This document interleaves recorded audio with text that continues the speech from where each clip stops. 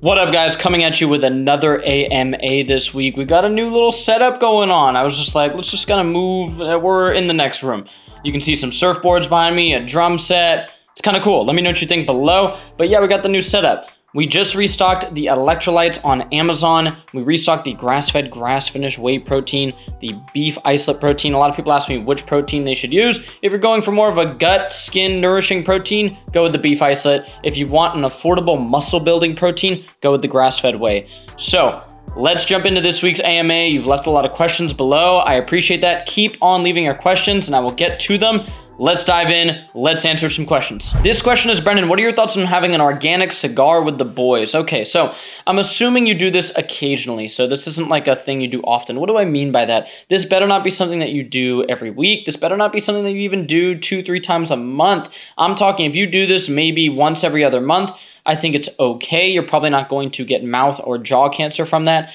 The thing is, people have really fallen into this trap of believing that cigars, for some reason, like increase their testosterone massively. Look, you can have a short-term spike in testosterone from doing many things. I can go chop wood in the backyard, have a massive short-term spike in testosterone. You should not worry about things that cause a short-term spike in testosterone. Literally, punching one of your boys in the face next to you would cause a massive increase in your testosterone. You're not just going to do stuff because of that. Cigars have health risks. Tobacco has health risks. You can get jaw cancer if you do that too much. Literally mouth cancer. They have to saw your jaw off. Occasional thing, once in a blue moon, sure, totally fine. You're doing it often, not good for you. The next question is, Brendan, do you think chicken stock is a good replacement for bone broth? So bone broth is actually more nutrient dense. It's going to have more of that glycine, more of those micronutrients. Chicken stock is very similar to bone broth, but first of all, if you're using beef bone broth versus chicken stock, I'm going with the beef bone broth all day. Now, of course, certain recipes you're going to want to use chicken stock, right? It's totally fine. It's not like a void of nutrients or anything like that, but you're going to get more glycine, more collagen, more protein overall with bone broth. The next question is, Brendan, what are your thoughts on Zins, the Zinni pouches, the lip pillows? Look, guys, these things are horrible for you. This is big tobacco putting more nicotine into your system. Now, of course, yeah, there's some studies showing nicotine can help your mental focus. Yeah, totally. You take one of those Zins, you might feel focused, you might feel good. The other ingredients in there are horrible. They are known to lead to cancer, to be carcinogenic. It's so stupid that people have fallen into this trap of thinking that just because they're using a smokeless tobacco product, smokeless nicotine pouches, that somehow they're good. It's not. I've done a post on this. I'll do more info on this, but there are tons of studies showing that nicotine orally is not good for you. And yeah, it might not be the nicotine, but it's the other ingredients in there. It's not just nicotine in there, guys. There's acesulfame potassium. There's tons of preservatives. There's other harmful ingredients in there. Don't do those. The next question is beetroot extract a natural way to lower blood pressure? So beetroot extract has gotten very popular because it helps those nitric oxide pathways that your body has. Much like L-arginine or L-citrulline, beetroot powder acts on the same receptors, and even like tadafinil and all those things, which I don't really use. I'm not too much into that, but I would go with L-citrulline instead of beetroot powder and other ingredients like Vasodrive AP. Here's why. Beetroot powder is going to be very rich in oxalic acid. You've heard Paul Saladino talk about oxalates as this anti-nutrient you should fear. I'm not fully in that camp of you should totally avoid oxalates. It's impossible, first of all. Like fruit has oxalates.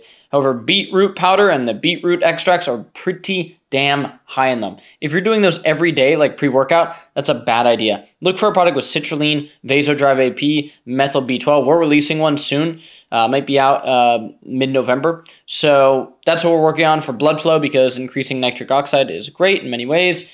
I wouldn't do it with beetroot powder, especially too often. The next question is, Brendan, why are canola and rapeseed oil bad for you if they have a good omega-3 to omega-6 ratio?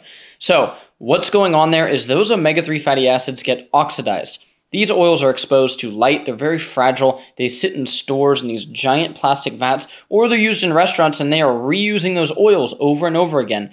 If you are trying to compare cold-pressed canola oil to what you're actually consuming, what the population is actually consuming, you're not comparing the same things. I'm not one of these people that genuinely thinks that seed oils, if you consume them sometimes, are going to ruin your health. I'll go eat Chipotle. That has seed oils in it. I was just in Mexico City. I was eating out at restaurants. They're cooking with seed oils. I don't think it's like, poof, your health is done if you eat seed oils sometimes.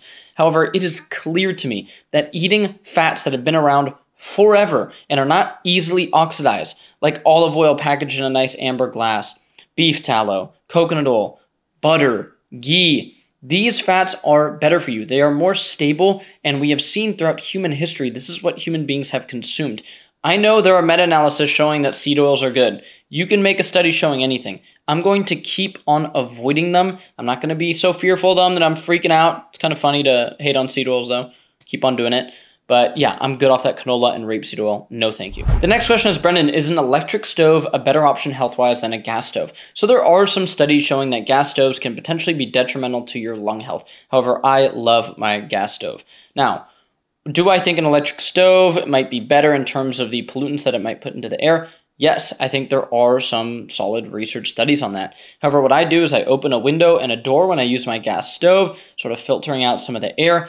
The gas stove just cooks stuff better. Ask any chef, they want that real gas stove. I don't think it's a major driver of health. It's so funny that this went so viral, and we even have politicians talking about banning gas stoves in houses.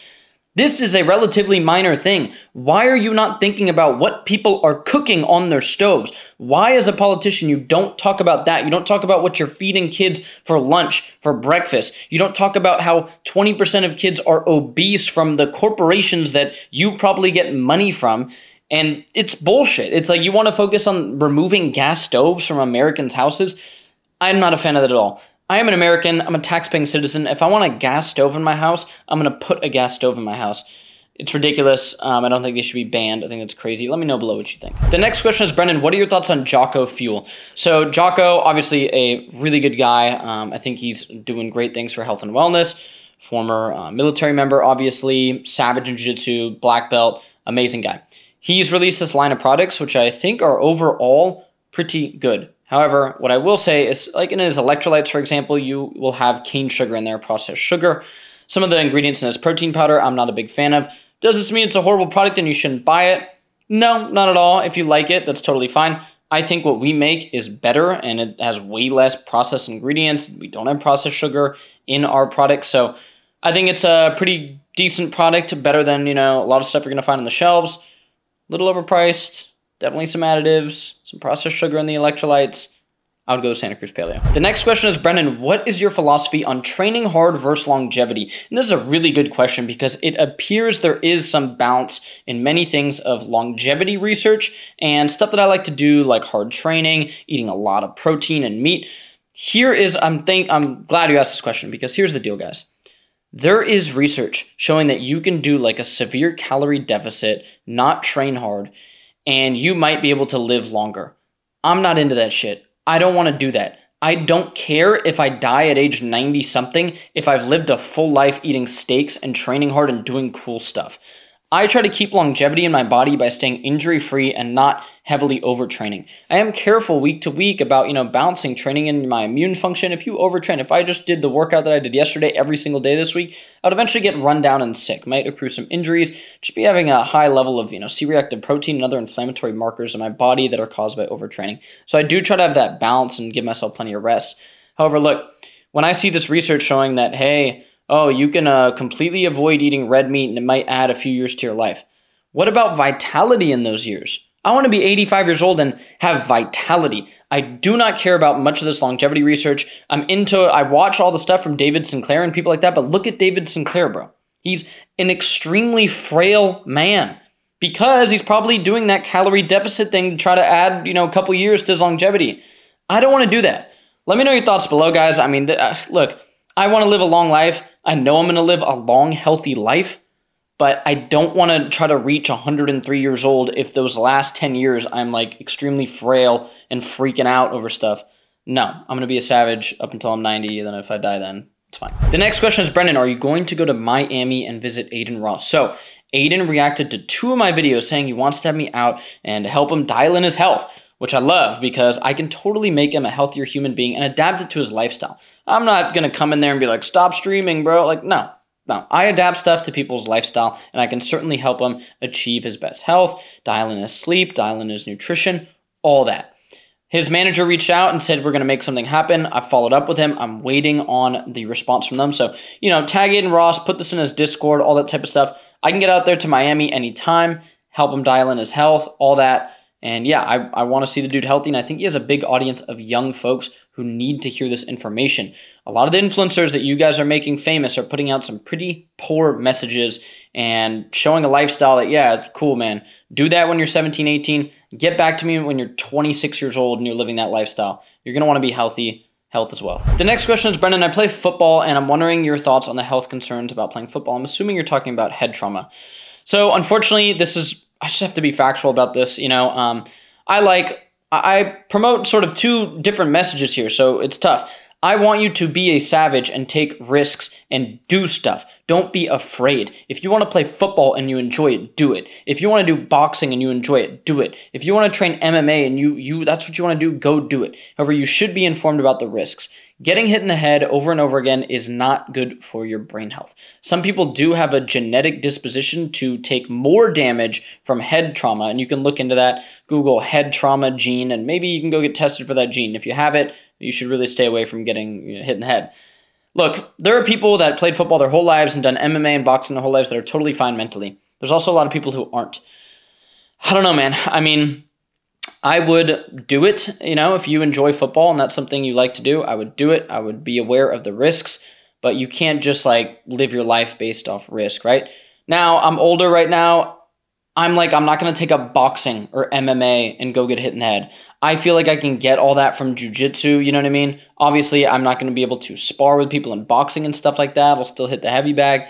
But that's a calculation I'm making. I'm going, okay, that sport's really cool. I like it. I don't want to get hit in the head because it's bad for you. I'm going to train another martial art. So make informed risks, but yeah, do what you want to do. The next question is, Brendan, I'm 19 and balding. I'm losing my hair. What can I do? So there are actually some things you can do. First of all, when we look at diet, we can see studies showing that taurine loss, for example, if you're not getting enough taurine, there's other nutrients too, but there's a great study I just read about taurine and hair loss. It's a nutrient found in red meat. So first of all, get the diet dialed in. If your body's not getting adequate nutrition, your body's not going to function properly. So diet and sleep, you need to dial those in first. Now, there are studies that showing topical minoxidil, and now recently rosemary oil is a more natural one that you can use. My buddy Lance just came out with a product called the Super Serum from Base Bodyworks that has some of those DHT blocking ingredients in them. You can get that and put it into your scalp and sort of rub it in, see what he says about it for exact use. But basically what you want to do is block some of that DHT in the scalp. I would not go the finasteride route, which is blocking DHT in your body. I do not think the risk reward there is worth it. You're telling me you want to block your dihydrotestosterone in order to grow more hair? Well, dude, you're going to have maybe some more hair, but you're not going to be able to get your hard, you know what I mean? That's not a risk I'm willing to take. Dihydrotestosterone is crucial in the body for being a man. So I wouldn't block it internally, but if you want to use some of that rosemary oil or other topicals, you should start that now. I know they're doing some pretty crazy stuff with surgery on the hair right now, so you could look into that. But yeah, diet and use some of those topical DHT blockers, see how that works. The next question is, Brendan, should I put gel in my hair or should I let it be natural? So in my opinion, you should not put gel into your hair. I've seen the ingredients in some of those gels, the hair gels. Just looked a lot of them up. They're horrible. I haven't found one that has good ingredients. What you can get is a texture powder. Dude, I'm just putting on Lance this episode. What is going on? But he did 2 questions about hair. He did just release a texture powder where it's silica and mica, which are clays, and silica is a mineral.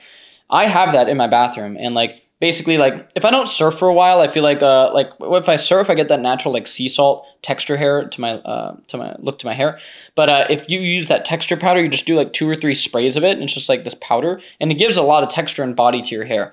That's what I would use instead of a gel. I would not be relying on a gel every day. It's going to go into your scalp, going to go into your skin, going to go into your body. If you use that daily, that could provide some endocrine disrupting bad effects. The next question is, Brendan, what are your thoughts on soaked Brazil nuts and cashews for magnesium intake? So we see that nuts have a decent amount of magnesium. What do I think about that?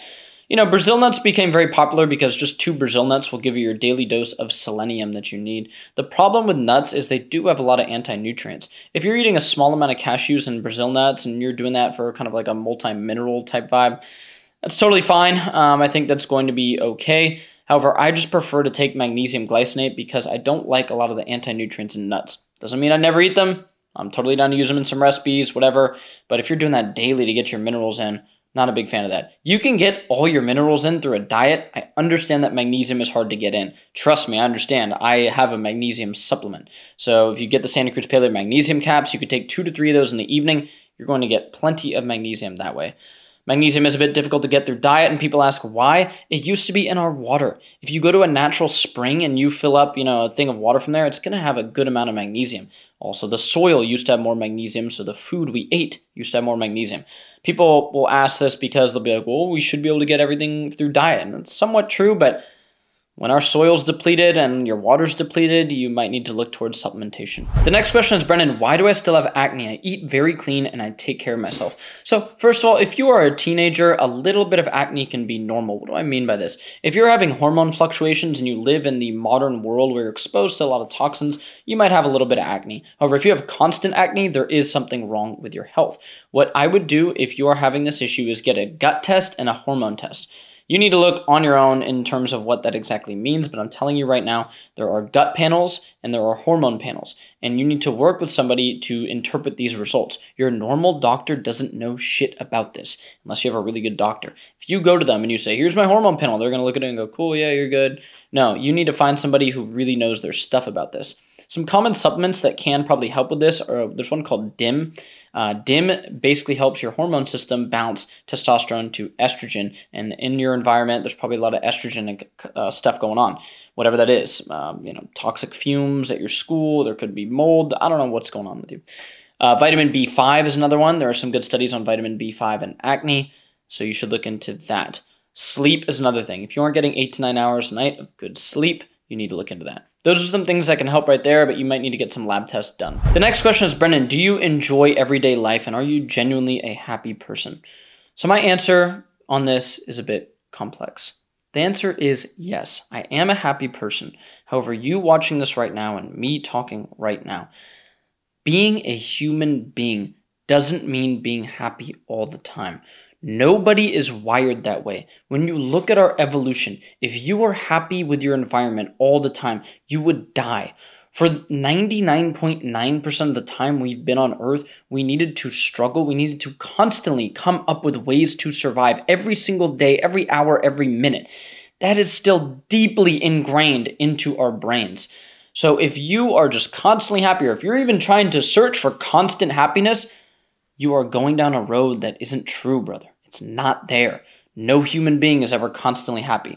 Am I a generally happy person? Absolutely. I wake up very stoked. I have activities I like. I have people in my life that I really like. I have money. I have businesses. I have cool toys. I have surfboards and cars. And I'm loving life right now 100%.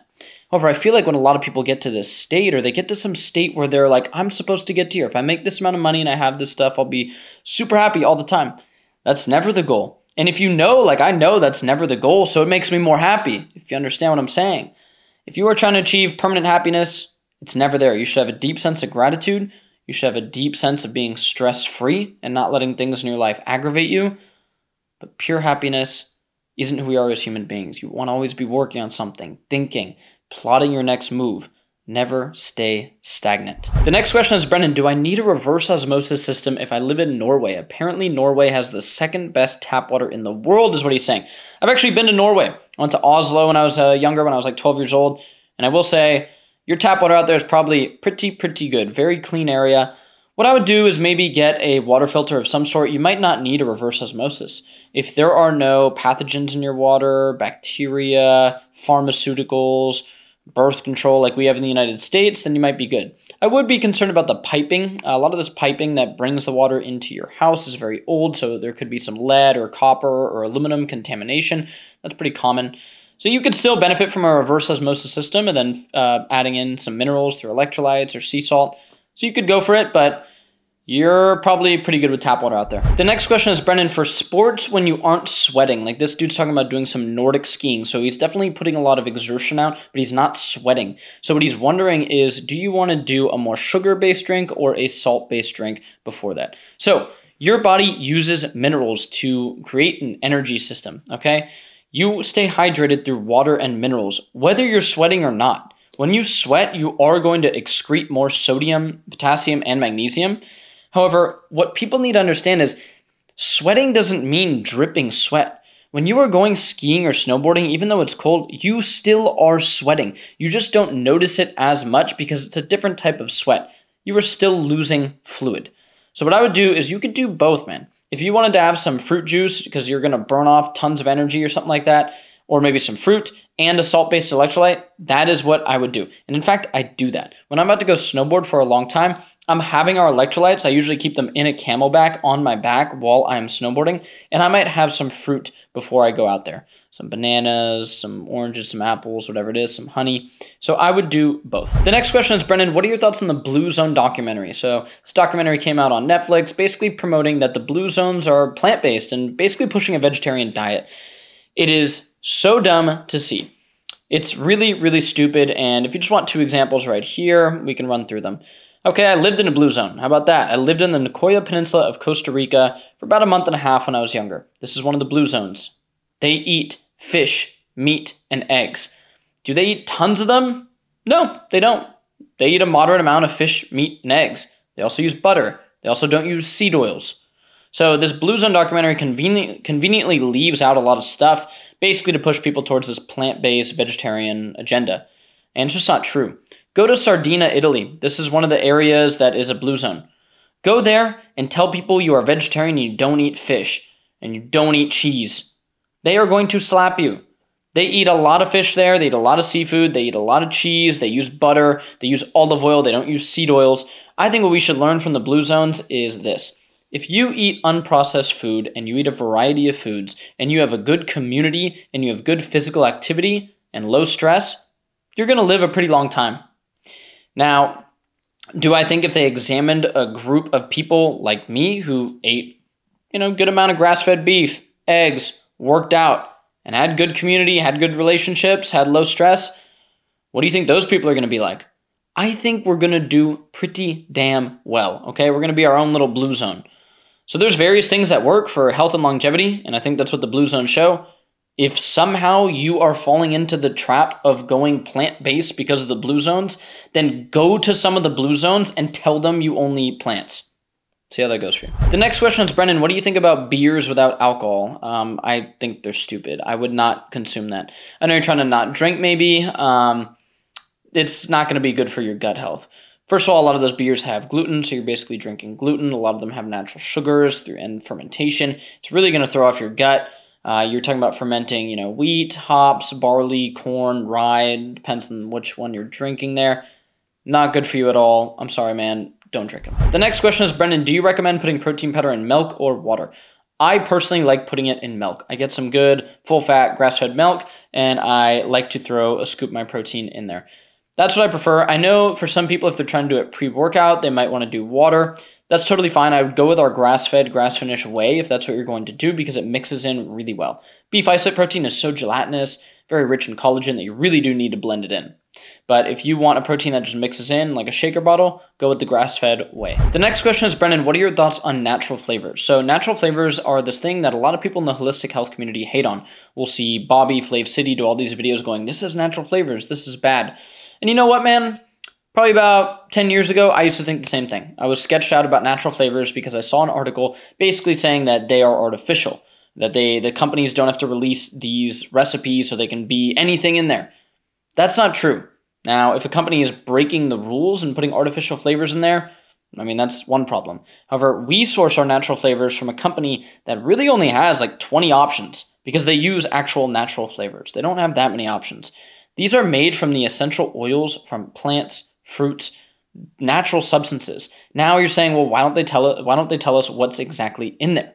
The reason is the ingredient roster of natural flavors, because I've seen it, would be like it has this much peppermint, like for a peppermint, let's use a flavor that we use, lemon lime. It's not just a little bit of lime oil and a little bit of lemon oil. There might be a little bit of yuzu citrus in there. There might be a little bit of pineapple in there to create that actual like lemon lime flavor that we're going for. If they release what is exactly in there, we would copy it. We literally would copy it because then we don't have to use that company. So that is why they are approved to just put natural flavors. They are FDA regulated to be natural. They can't put artificial ingredients in there. So I'm not against natural flavors at all. There isn't one study showing that they're bad for your health in any way, shape, or form. I'm not against them at all. I consume them every single day, and I trust the natural flavors that we put into our products, obviously. I'll do more posts on that. You've probably seen Rob Laflamme, the scientist, do some videos on natural flavors. They're not something to worry about at all. All right, guys, that is it for this week's AMA. Let me know what you think of the setup. Of course, go to santacruzpaleo.com, use the code SantaCruz10 at checkout. Any 2 items you buy, you'll save 10%. And yeah, just like leave your questions below, show love, subscribe, share this with your friends, all that type of stuff. I appreciate you guys. Peace.